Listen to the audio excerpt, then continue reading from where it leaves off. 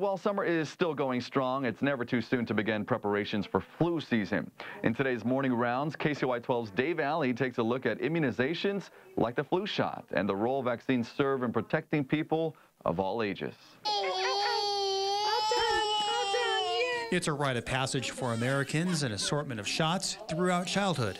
So the whole principle of immunization is to give you a piece of a germ or an entire germ that's inactivated and can no longer infect, and then to have your immune system build up memory. That memory is important when a potentially dangerous germ later enters the body. So the next time it sees that, which could be an infectious process as opposed to an immunization, the memory is built in and the immune system can give it its full response and ward off the infection. Vaccine-preventable diseases include measles, hepatitis, pertussis, polio, and much more. According to the Centers for Disease Control and Prevention, many of these diseases are still common in the United States. Many are highly contagious, and many are serious even for healthy people. However, many are fearful immunizations may pose a risk.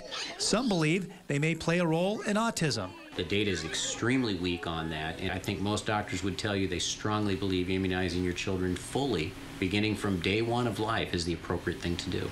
The CDC says all vaccines in the U.S. require extensive safety testing before they're licensed by the Food and Drug Administration, and the two organizations work with healthcare professionals to monitor the safety of vaccines. A well-known vaccine administered to people of all ages is the flu shot. Flu shots are easy to come by. You can get them at your doctor's office, you can get them at clinics, you can often get them at pharmacies, and a yearly flu shot is recommended. No matter where you get them, doctors are recommending flu shots as early as next month. Dave Alley, KCOY 12, Central Coast News.